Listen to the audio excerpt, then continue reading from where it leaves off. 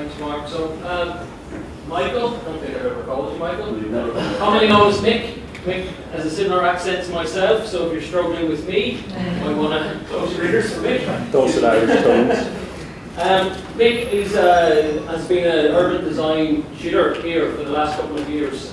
Big part of the urban design program and all our studio teaching here, and the yearbook that we'll introduce later. But also conducts a series of different researches, and he'll like to talk today. I think it's temporary urbanism. Happy, healthy, temporary. There you go. So he did. Yeah, it's a progressively critical take actually on happy, healthy, temporary development. I'm going to try and do the cameraman a favour and stand here, essentially. All right.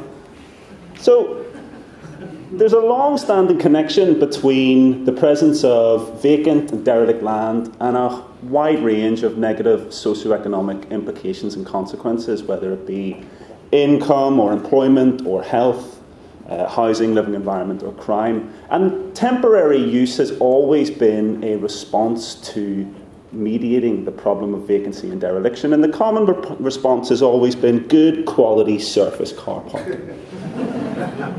But in the post-recessionary or in the early 2008 period, we started to actually see a divergence from that type of thinking towards more high-profile landmark versions of temporary urbanism. And if you see, buried amongst the sea of car parking are reconstituted shipping containers and a yurt restaurant. Do you see them? This is the kind of stuff that was going on. So essentially in a post-08 divergence, actually people started to get very sick of temporary urbanism. Mainstream mediatic representation was that it's an obnoxious phenomenon, needs to go away and pop up and pop off. But actually there were a lot of questions to be answered. And really what the whole focus was about extraordinary temporary solutions of innovative, cultural, creative projects orientated toward leisure, trade, tourism and urban greening.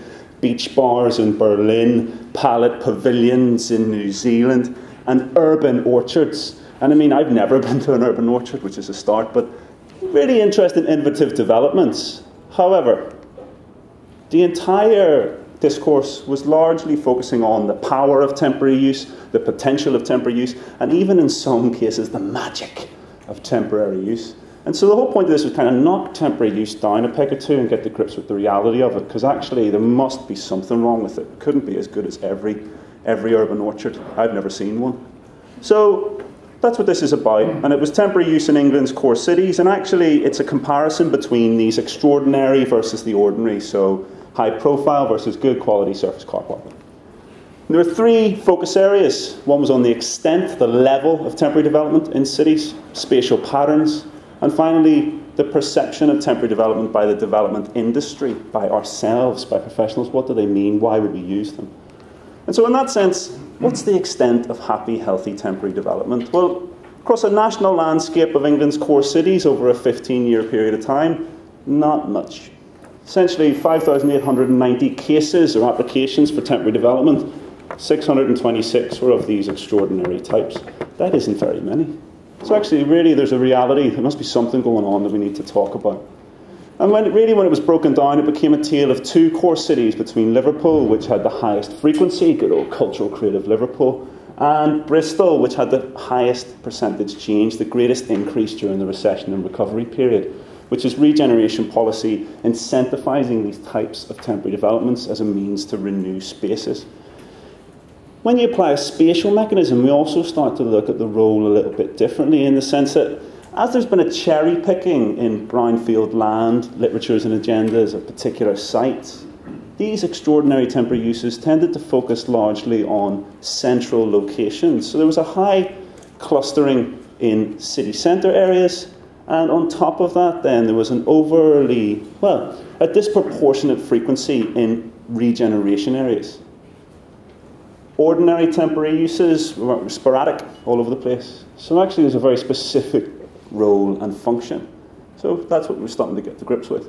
And really in order to analyse that, you have to break it down right into the micro, and you have to look at the development process in specific context. And actually this entire temporary phenomenon has to be analysed as a formal part of the development process and broader development cycle. Otherwise you can't really understand what it means. So I did that as well. I love it, love temporary use. And it was a comparative analysis between two regeneration areas. So Temple Quarter in Bristol, which is just, as in Bristol Temple Mead Station is just within that boundary. And then the Creative Quarter in Liverpool, which is just opposite or just to the right of Albert Dock. One is public sector led, with temporary development that is public sector facilitated.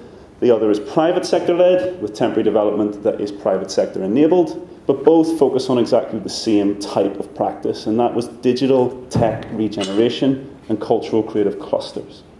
Very interesting post-recessionary model.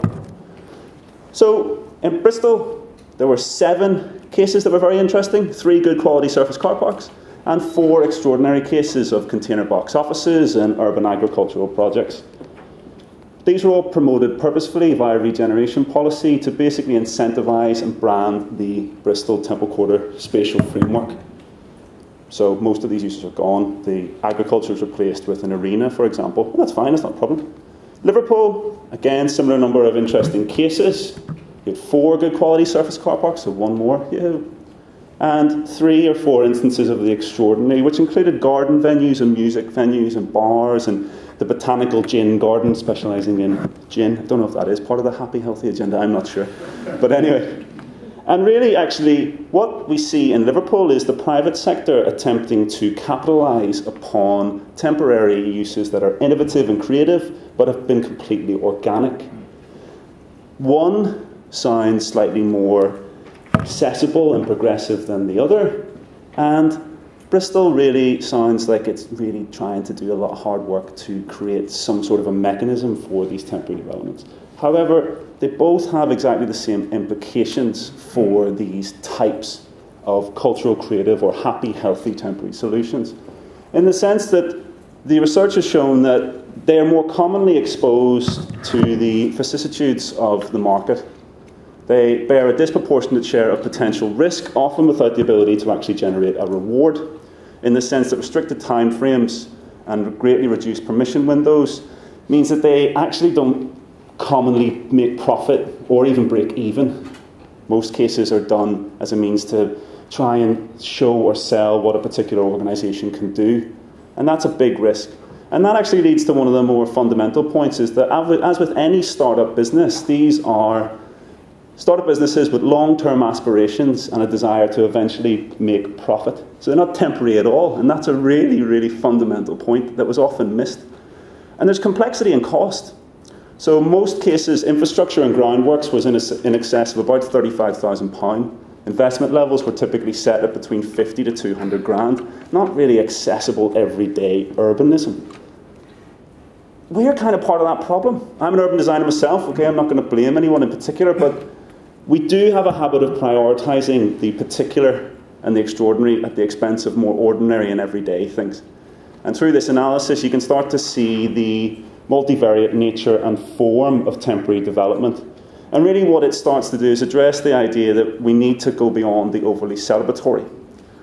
And in that sense, it necessitates a deeper understanding of the variable market logics. So why temporary uses or solutions are put in place at specific times, or why in specific places. Those questions have to be answered. And not to end on a negative, but I will end on a negative, is that ultimately cultural creative temporary development cannot be a solution for every urban ailment. What we need to maybe think about now is the idea that there's the ordinary and the extraordinary, and we need to think about the middle ground. So not too negative, progressively critical, I would say. Thanks very much.